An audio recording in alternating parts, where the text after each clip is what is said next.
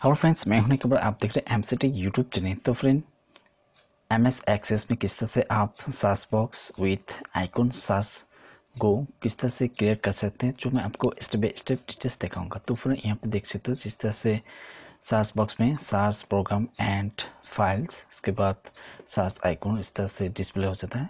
तो देन आप टाइप करके सर्च कर सकते हैं। उसके बाद आइकन फिल्टर क्लियर कर सकते हैं, जो मैं icon filter clear next tutorial में दिखाऊंगा। तो फ्रेंड, अभी इस पार्ट में आपको दिखाऊंगा search box with search icon गो किस तरह से डिस्प्ले कर सकते हो। तो फ्रेंड, अभी तक अगर मेरे चैनल को सब्सक्राइब नहीं किया तो प्लीज़ सब्सक्राइब करें और साथ में बेल आइकन को प्रेस करें, ताकि आपको इस तरह का न्यू वीडियो नोटिफिकेशन सबसे पहले देखने को मिले। तो फ्रेंड, यहाँ पर देख सकते हो मैंने एक student list form search by student name और डिफरेंस फील्ड लिस्ट जरिए आप यहाँ पर देख सकते हो सर्च रिकॉर्ड डिस्प्ले कर सकते हैं। तो नेक्स्ट मैंने यहाँ पे एक ऑलरेडी क्रिएट करके रखा है। किस तरह से आप यहाँ पे देख सकते हो tab to search visible no, उसके बाद आप टाइप करके सर्च रिकॉर्ड को सर्च कर सकते हो। देन आप यहाँ पे देख सकते हो ये search type two search letter hide हो जाता है। इसके बाद आप सर्च टेक्स्ट को एंटर करके सर्च आइकन में क्लिक करके सर्च कर सकते हो। नेक्स्ट अभी आपको दिखाऊंगा किस तरह से मैंने इन सर्च बॉक्स आइकन को डिस्प्ले किया। तो फ्रेंड, सबसे पहले आपको एक बॉक्स लेना है। फ्रॉम गो टू कंट्रोल्स,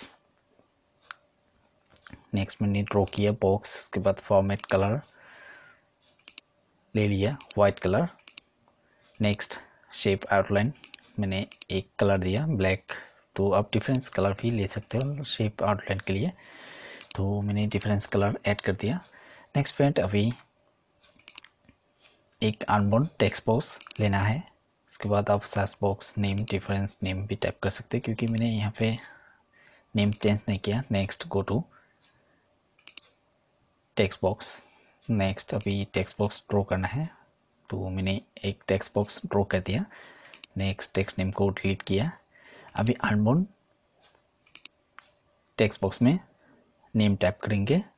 उसके बाद लाइन कलर ट्रांसपेरेंट करेंगे। Click format click design. उसके बाद प्रॉपर्टी शीट में जाना है। नेक्स्ट फॉर्मेट फ्रेंड अभी टाइप करेंगे, तो देन आप फॉर्मेट टाइप टेक्स्ट लेटर इन अनबोर्न टेक्स्ट में डिस्प्ले देख सकते हो। तो फॉर्मेट लाइक टाइप करना है, @ कॉलन। उसके बाद टेक्स्ट कलर टाइप कर सकते हो। फिलहाल मैं टाइप किया text colour black under bracket. उसके बाद टाइप करना है कोटेशन। नेक्स्ट टेक्स्ट टाइप करना है, जो आप टेक्स्ट अनबोर्न टेक्स्ट में डिस्प्ले करना चाहते हो। तो मैंने सपोज सर्च टाइप किया, उसके बाद सेव किया। Next open student list. तो देन आप फ्रेंड यहाँ देख सकते हो search text letter unborn text में डिस्प्ले हो गया। जिस तरह से मैंने type two search text box में लेटर टाइप किया था। नेक्स्ट फ्रेंड, अनबोर्न टेक्स्ट में नेम टाइप करेंगे, क्योंकि मैंने यहाँ पे already txt search name type किया। तो अभी डिफरेंस नेम टाइप करना है। Click unborn text, then click other. अभी नेम टाइप करेंगे, suppose capital txt search. Next friend change करेंगे, तो सॉरी यहाँ पे क्योंकि मैंने ऑलरेडी सेम नेम टाइप किया था। अभी डिफरेंस नेम टाइप करेंगे txt src। नेक्स्ट अभी इसको मैंने कॉपी किया, क्योंकि मैं सर्च इवेंट कोड में txt नेम को चेंज करूँगा। तो नेक्स्ट शेप आउटलाइन ट्रांसपेरेंट किया है। Next go to unborn text box format difference format text name type करेंगे टाइप टू सर्च। तो देन आप अनबोर्न टेक्स्ट में ये same text box type two search letter display देख सकते हो। Next click close.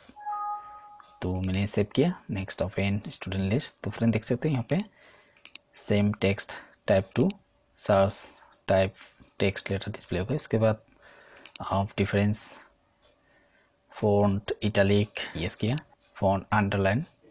उसके बाद फॉर कलर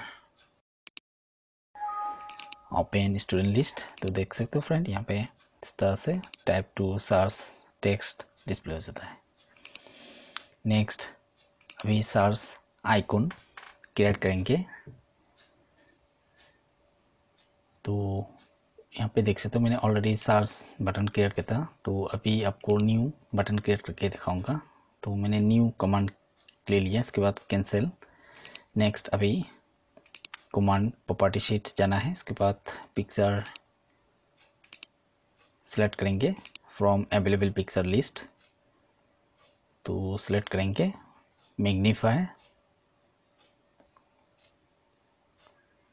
इसके बाद बैक स्टाइल ट्रांसपेरेंट करेंगे, सेलेक्ट मैग्नीफायर ग्लास सर्च, तो ये आ गया list magnifying glass, click okay. Next back style select करना है ट्रांसपेरेंट, क्लिक क्लोज। अभी फ्रेंड आइकॉन सर्च को रिसाइज किया।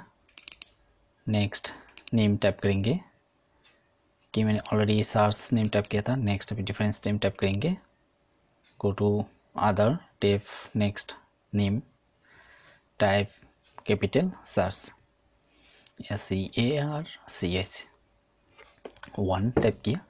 Next click close. Next friend अभी कोड ऐड करेंगे, on click event procedure code, तो मैंने डिफरेंस सर्च कमांड कोड को कॉपी किया है, control C to copy. Next go to magnifier icon search, click on click event procedure. Next मैंने paste किया search on click event procedure code में।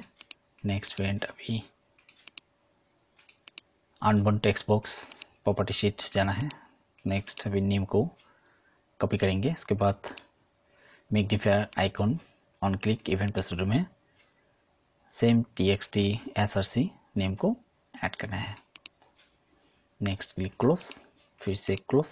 Next click yes to save change, open student list. Next select search by student name, type to search student name, और फिर click search magnifier. तो then देख सकते हो friend इस तरह से आप सर्च बॉक्स और मैग्नीफायर आइकॉन क्लिक करके सर्च लेटर और डिटेल्स डिस्प्ले कर सकते हो। Next click type A search list, suppose name type किया नमिता।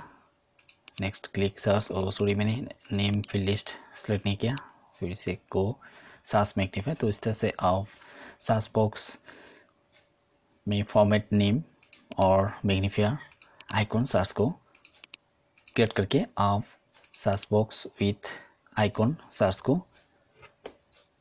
डिस्प्ले कर सकते हो।